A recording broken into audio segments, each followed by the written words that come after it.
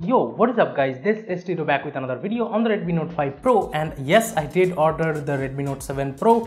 It is coming, it is still shipping, so maybe I can make a video on Redmi Note 7 Pro tomorrow, but until that happens, I'll just review this DotOS 11th March 2019 build for Redmi Note 5 Pro. So here to the left we have the Google Now cards, and this is the quick step launcher, I guess, as the stock launcher over here. Let me just go into the settings. So as you can see, it is not the launcher, and here we will find the gestures option, and double tap to sleep on the home screen is there, and it is working fine. So this is a pretty good feature, and you can just set the double tap gesture to flashlight or Google search, and you can swipe down anywhere on the home screen to get to the quick settings panel, as you can see, and you can change the quick setting toggle styles too over here, and I did change it. And let me just go into the launcher settings again, and inside recents you have some kind of customizations, and this is like rounded corners kind of things, and you can customize the app drawer or icons, like the icon pack or icon shape. You can change it, and you can even change the home screen stuff like the display Google app, so search bar and stuff like that. You can just customize them, and you can even customize the column and row numbers. So that is pretty cool in my opinion, and everything is smooth, everything is working super fine. Let me just show you the about section quickly over here. And by the way, the DotOS definitely gives a different kind of feel in the like settings panel over here. This is not the stock Android-ish look, and as you can see over here, the settings logo looks like kind of bold Roboto font, and over here as you can see, it shows your profile name or something like that, but it does not do anything if you click there. And over here as you can see, the settings panel looks a little bit different from stock Android Pie. And let me just go into the about section, and if I tap on Android version, and over here as you can see, it shows Droid on time or DotOS logo up top, and DotOS version 3 official, and Android version Pie, of course, as you can see. Let me just go back, and the security patch level is March 5th 2019, so the latest one. Here is the stock kernel version, still based on Dart Plus kernel, and the build number and stuff is there. DotOS version is there, version 3 of course, and these are the stuff that I wanted to show you. And if I go into the system, you will find the system updater over here, and as you can see, whenever there is a new update, you can check for updates over here. As of now, there are no new updates, so that is how it is. And the OTA update does work over here, I guess. And if I just go into security and smart lock, and from here as you can see, we have trusted face, and the face unlock over here does work super fine, so you don't need to worry at all regarding face unlock. If you want to flash this ROM just for face unlock, you can definitely do that. Now in terms of the customizations, well, there are plenty. Let me go into the display settings first, because there are some kind of like UI customization present over here. We have the double tap to wake and double tap to sleep on the status bar and stuff is there. And over here we have this allow system themes and fonts for substratum, I guess.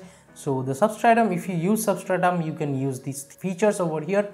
And inside UI theme, we have light, dark, black, and DotOS Neo UI style. And inside accent colors, we have these many options for like choosing from accent colors. And you can even change the quick toggle styles too over here. As you can see, we have plenty of options for the quick toggle styles. Pretty cool features. And let me just show you some more stuff like the auto brightness and stuff. This works fine. Night light works fine too.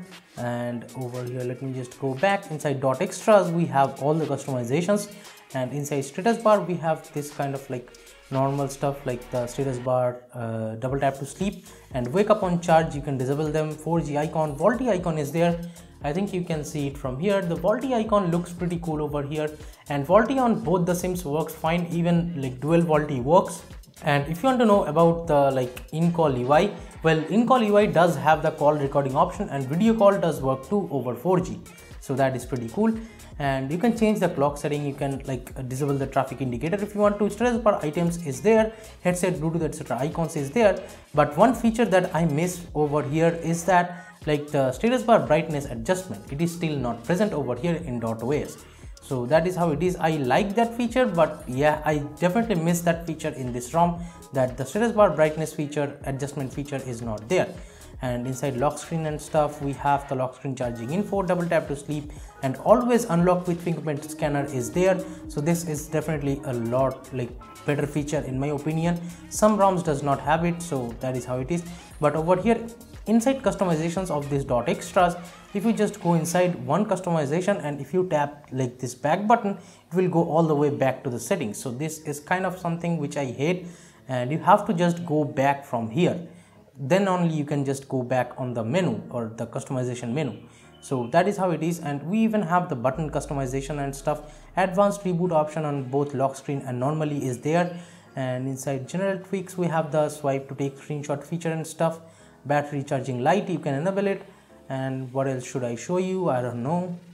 Let me just check if I'm missing something. Inside nav bar we have these kind of like navigation bar features, but I don't think there are navigation gestures in this ROM.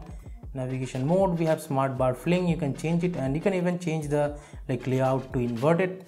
So these kind of features are there, but I don't think there are any like the gestures, the full screen gestures over here are simply not present.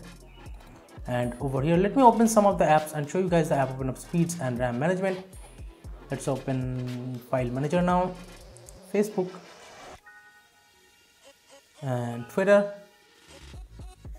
So as you can see, the animation over here does work with the like Android Pie kind of animation does work, and it is set to 1x by default. So just normal stock Android animation, not like liquid remix ROM, just letting you guys know.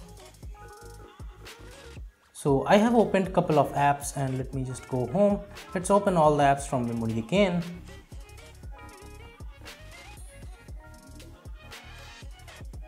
So as you can see, all the apps are like in memory, so no issues whatsoever. This is a 4GB RAM variant again. As you guys know, I'm using the 4GB RAM variant of the Redmi Note 5 Pro, and the RAM management over here is fine, and you can switch between apps just like this. As you can see, it's pretty fast over here, no issues whatsoever. This kind like the RAM management over here is pretty good, and even the UI like just pretty smooth over here, no issues whatsoever. The stock camera over here is the Mi A2's camera, of course, and portrait mode and stuff in the Mi A2's camera does work over here. As you can see, you can even shoot 4K 30 FPS videos. But let me tell you that the camera to API is present over here, and you can install like any kind of Pixel 3 camera if we want. And the latest Pixel 3 cameras are a little bit buggy. Some are taking like greenish pictures. So if you wanna like get the stable version or like the version I use mostly on the Redmi Note 5 Pro, you can check it out from the description box below. So this is the version I use, and with this the portrait mode and video and stuff, everything works, no issues whatsoever. And this is the Indian variant of Redmi Note 5 Pro, not the AI version. So in the AI version, the front camera still may not work, so just letting you guys know. And in terms of like the sound settings, let me show you the sound settings quickly over here. And here you can disable the screen locking sound, charging vibration, screenshot sound, etc. But here we do not have the Mi Audio Direct, but we do have this equalizer over here, and this equalizer is not that great in my opinion. Like it's not up to the mark with the Mi Audio Direct, it does not like provide that much of a great quality of sound, but yeah, it's like better than having nothing. So that is how it is. But I would love to see like Mi Audio Direct in the future in DotOS. And the gaming performance and stuff is pretty fine over here, no issues whatsoever, and everything works over here. PUBG, you can play PUBG at HD and high settings, no issues, like it's pretty normal with other ROMs. And the battery life, here are the screenshots if you want to see the battery life over here. And as you can see, I'm getting around 7 to 7.5 hours of screen on time over here, so that is how it is. And again, the most amazing feature of this ROM in my opinion is the boot animation. Well, the boot animation looks amazing over here, and it does look kind of different to me at least. So let me know in the comments what do you guys think. If you want to flash it, just like check out the description box below for the links, like the important links. And as this is an official ROM, so the Google Pay just works flawlessly over here. You don't need to do any kind of tweaks. And let me just double tap to sleep, like use the double tap to sleep, and let me show you the fingerprint scanner speed over here. And as you can see, the speed is pretty fast over here, no issues whatsoever. So that is pretty much it, guys. Thank you so much for watching this video. Give this video a thumbs up if you liked it. Subscribe to the channel down there if you have not yet. And this is Tito from KDN Tech signing off. I'll catch you guys in the Redmi Note 7 Pro video. Bye bye now.